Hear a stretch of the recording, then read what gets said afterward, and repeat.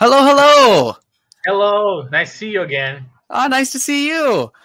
Uh, Yeah, no, don't worry. I explain. We met at Holiday Matsuri 2019 before this whole thing happened. oh, right. Oh, wow. Holiday Matsuri. I missed that place. Yeah, I met you and Jay like side by side. Oh, that's so cool. Thank you for coming to see us back Yeah, then. I won't miss a chance to meet you guys.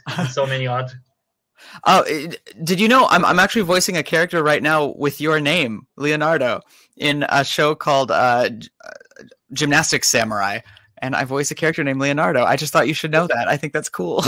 Okay, the name's interesting for a Japanese show. Is Japanese or is animation? It's anime. It's Japanese animation, but the character is British.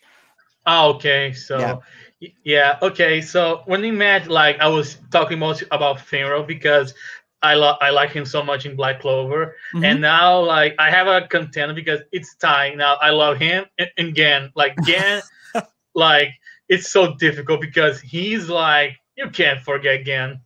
No, he's wild, right? And he makes such funny sounds and noises. Yeah, like I have a question. How was like having your character be like almost murdered by one of Jay did, like because Magma almost killed Gen, like stabbing him? Yeah, so that was really fun to record. I recorded first, before he did. And so when he got in the booth, he actually had to have Cliff Chapin like mute my voice because I'm like screaming like please, you know, and he didn't like it. So he was like, mute it, I don't want to hear it. Okay, yeah, but like Gen was smart. He put like blood bags to pretend he was bleeding, but he got really beat up.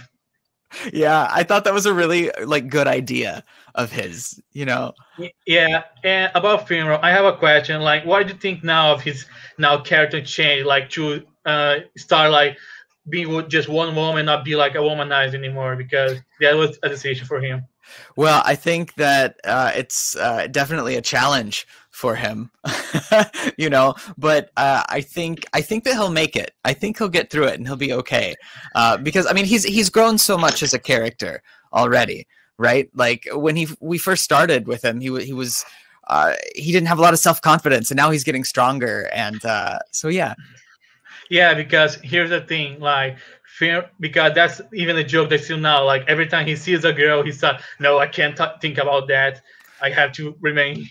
Yeah, I admire him for that. You know, I think it's really good. Yeah, and the last thing, like with Naya, I don't know.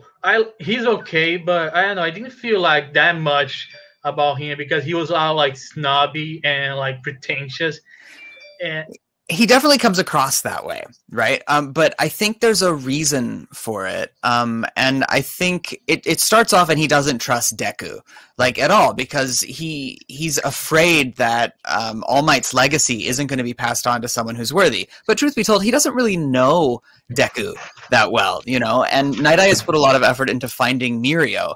So I think as time goes on, he understands that Deku is a good choice. Sorry, I need to go because there's someone at my door and I need to get it. Sorry about that, Brandon. All right. Sorry. Okay. Sorry. Oh, it's okay. Sorry.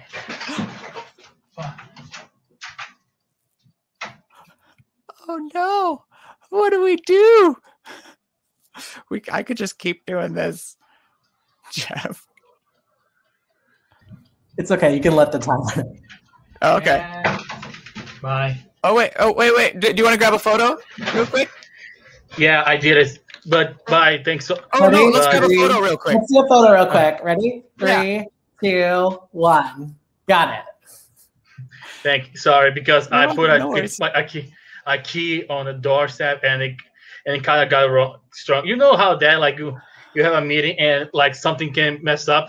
Yeah, it's okay. Don't worry about it. Thanks so much for talking with me. Have a good day. Okay. Bye. Bye. Yeah, things happen.